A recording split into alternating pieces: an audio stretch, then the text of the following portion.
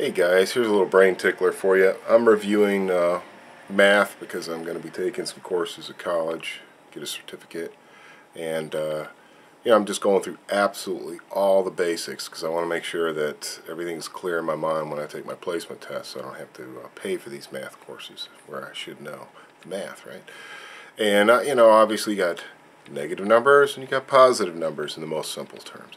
And this idea just popped into my head because the review I'm watching is using colors to use all the numbers. They put like this color and then this color and this color. I thought, what if they had colored numbers? You'd have an infinite array of possibilities instead of positive and negatives. Like let's say you had a red number and a blue number and you added them.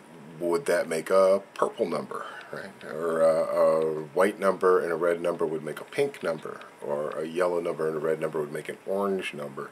And I was just thinking, could that be used in computational terms now that we're talking about using fiber optic processing, where everything is going to be optical. It's going to be sending little pulses of light because electrons are getting too big for the nanometer size of chips.